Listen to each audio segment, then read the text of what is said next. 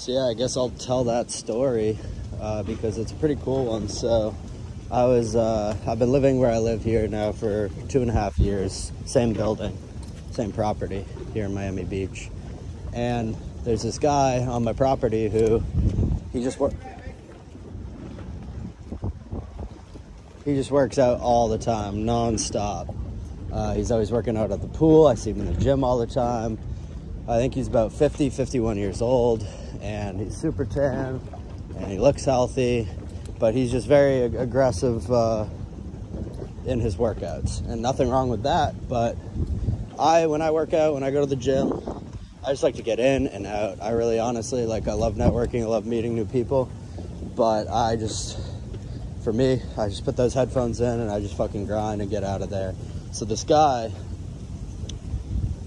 I could tell he always wanted to talk to me and always wanted to work out with me, and I just kind of would avoid him because, like I said, I'm just trying to get in there, get out of there, get the work done, get the videos in, get the content done, and then be on my way. Because there's so many distractions in life. You just gotta focus, especially when you're someone like me who has ADD and has trouble focusing. So I would avoid this guy a little bit, and recently he started approaching me more and asking to work out with me, and he'd gas me up and just compliment me and tell me how much of a savage I was, how alpha I was. So I started working out with this guy, and he actually helped me a lot. I call him my hype man now. Whenever I want to hit a PR in the gym, I look for this dude, because he'll yell at me, he'll yell, "Let's go," he'll slap me on the back. He just gets me motivated, gets me hyped up. So I finally started working out with this guy a little bit, and I found out that he was the doorman at Zuma. And Zuma's obviously a very famous restaurant, and they don't have nobody working the door there. And so one day he helped me on deadlifts. I went for 500 and I got it. And I wouldn't have got it if it wasn't for his support on that day. And he gave me a friendship bracelet too after I ripped that 500 on deadlift. So that day, my girlfriend was working, and she got out of work at 10 p.m.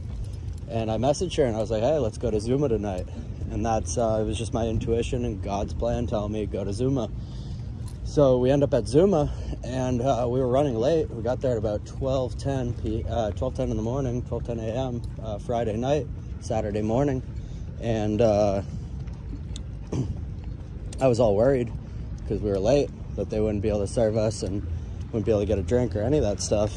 We went all the way to Brickell from South Beach, and just so happens that the doorman, my hype man, my new gym friend, he is hanging out with Colby Covington, the UFC champion, and Colby Covington's date. And that was it. It was me, my girlfriend, Colby, his girl, and Kasim. Only 5 people at Zuma, and then obviously a few other workers. So immediately, Kasim's out talking to Colby, waves me over, introduces me to Colby, and says, "Show him that 500 deadlift you did earlier." So I just whip open my phone, I show Colby the deadlift, and the rest is history. We just hit it off. We talked the whole night, and we pulled up chairs to his table at Zuma, and we just started talking, hitting off about Trump, about vaccines, about pharma, about health and training and workouts, and yeah, it was pretty incredible. And so then Colby invited us to go to the club with him. So me and Katie, my girlfriend, we hopped in his Bentley, and he whipped us over to Gala, and we had a great night there and got to chill with him the whole night.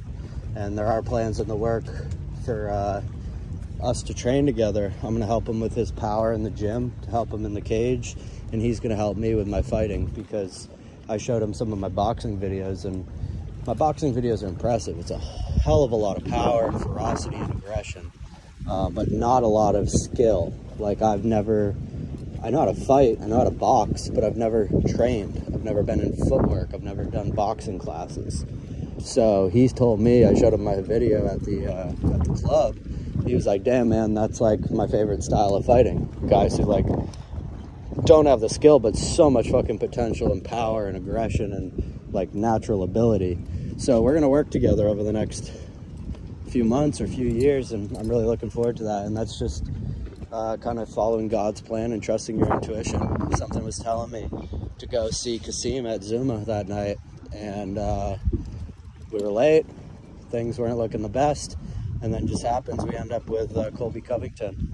And then another night I had my friend down here recently, one of my best friends from growing up, Connor, and we ate out a lot. We did a lot of dinners out, but we said we were only going to do one like really nice dinner out while he was here, because he's currently an MBA student at Cornell and he's not working, so he's kind of just like not trying to blow through all his money. So we're like, all right, let's do one nice dinner. And we did it the second night he was here. We went to Smith & Wollensky's on the water here in Miami Beach, and we just happened to sit next to Greg O'Gallagher at Kinobody.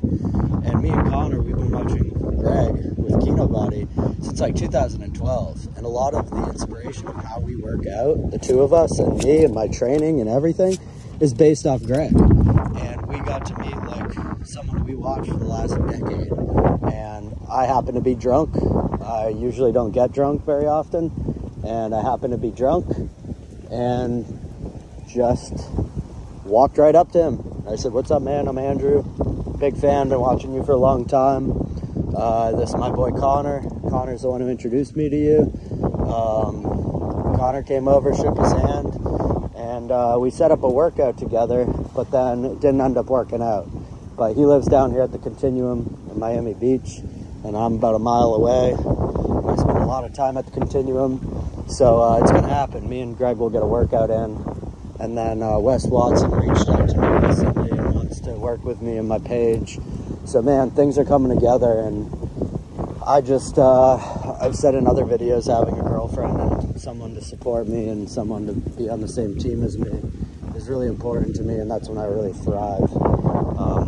I mean, I'm sure I would thrive no matter what. I would thrive single, I would thrive dating, I would thrive married, but I just really like having someone that I can come home to and have a conversation with and share my wins and riches with. So I found Katie, who was the girl that I wanted to be with growing up.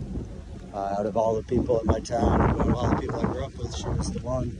And I've talked about the story in other videos, I believe, but she just fell into my lap. I didn't reach out to her, I didn't hit her up, it just happened. And we've been dating for 3 months now, and we sleep together every night, and it's been amazing. We've done so many cool things together, and she was my first kiss, I was her first kiss.